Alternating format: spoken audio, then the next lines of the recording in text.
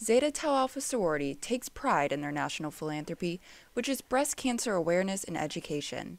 During October, Breast Cancer Awareness Month, Georgia Southern's Zeta Tau Alpha chapter hosted many events within the community to raise money and awareness for the cause, a cause that hits a little too close to home for some of the members.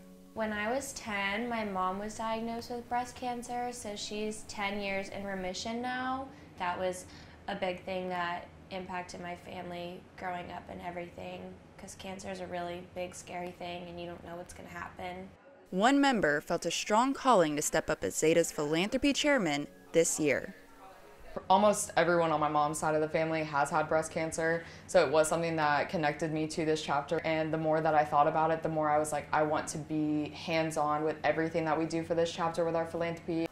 Erin spent the past year planning fundraising and awareness events for this month, including a pink out game at Paulson Stadium, Kick for a Cure at a Tormenta soccer game, and even started a new tradition called Pinking Out the Fountains in Swainsboro, Metter, and Statesboro. So that way when you're driving through those downtown areas, everyone's going to see that fountain and be reminded of it being that month. Zeta's biggest philanthropy event of the month is a week-long competition known as Big Man on Campus.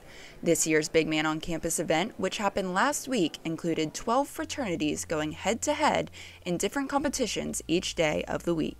Even though it is a big competition and all the fraternities are trying to fight against each other to win the title and raise the most money, everyone just kind of comes in and we all have a good time together.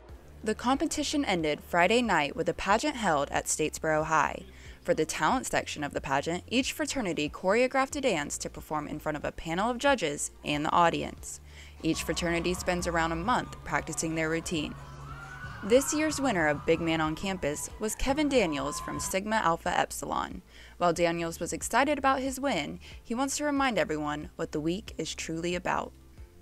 Philanthropy is like a real thing, and it's why we're here, and that's why we exist. Fraternities are all fun and games until it boils down to raising money for others and impacting the community around you.